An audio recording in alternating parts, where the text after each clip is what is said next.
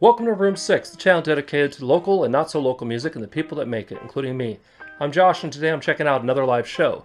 This time, I'm finally going to Eagles Aerie Hall in Henderson to catch some amazingly heavy bands.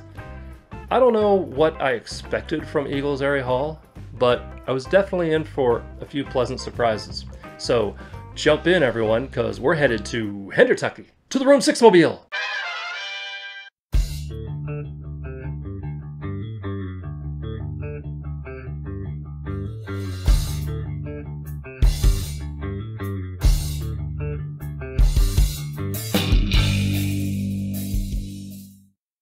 This video is brought to you by Select-A-Ticket.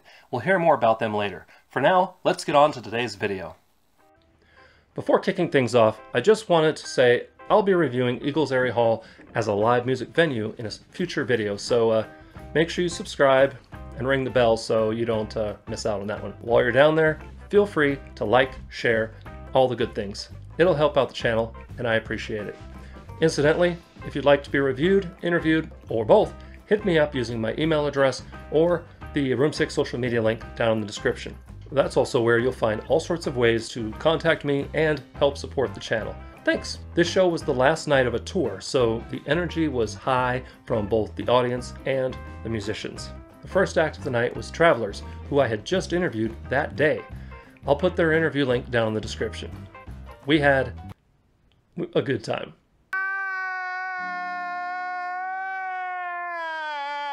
The small but growing crowd showed immediate appreciation and interaction for this talented local four-piece.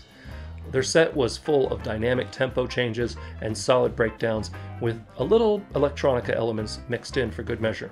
Coming up next was EVERGLADE, another four-piece band, but this one was out of Reno, specializing in melodic and guttural vocals fused with a sound that was a little more aggressive than TRVLRS, but still had the same feel with a mix of influences and time changes on display. They keep the crowd guessing as to what would come next. The third act of the night was A Moment's Notice, hailing all the way from the Bay Area city of Sacramento. This five-piece band's set was chock full of brutal breakdowns mixed with almost emo-tinged melodies.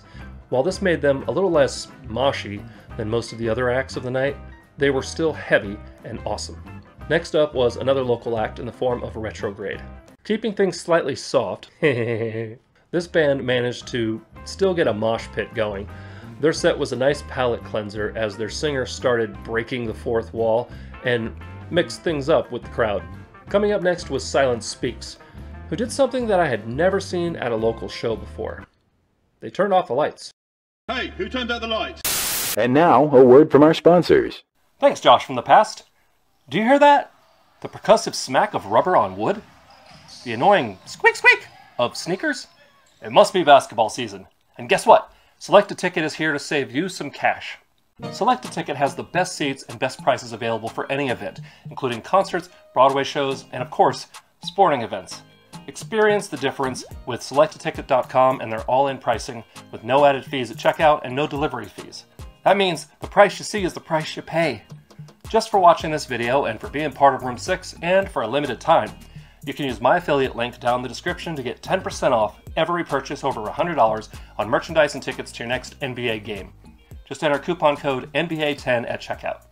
Thanks to Select-A-Ticket for being a sponsor, and let's get back to the show. Needless to say, that made taking photos and videos challenging. What you see on screen is the best I could get. Sorry. Anywho, their set, on the other hand, was easy to enjoy, with blast beats and intense bass lines joining with the darkness to create an almost instant mosh pit, while the singer's guttural vocals and the band's dark-toned music washed over everyone. From one extreme to another, the headliners for the night were Memoire, who brought their own programmed stage lights and fog machine. With a little atmospheric help from a laptop and elements of screamo, this band put on a full production in the space of about 30 minutes. It was definitely obvious why they were headlining, and not just from a logistical viewpoint. Their sound was tight and technical, and the crowd loved them. It was a great way to finish a great night of heavy, heavy music.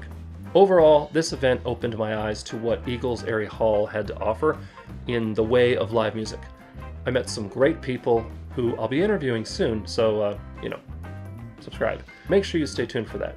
And go see some local shows.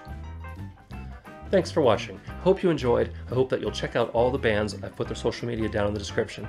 If you're in the area of Pacific Avenue and Basic in Old Town Henderson, swing by Eagles Aerie Hall. It's a pretty cool place. The members hall is different, and watch my review of that. You'll see. Other than that, like I said, if you want to be on the channel, hit me up. If you want to see more videos like this, click up there. If you'd like to hear my own music, which is not metal, click over there. And if you would like to subscribe, I'd love you. Click up there and don't forget to ring the bell. Other than that, remember to be amazing, and we'll see you next time on Room 6.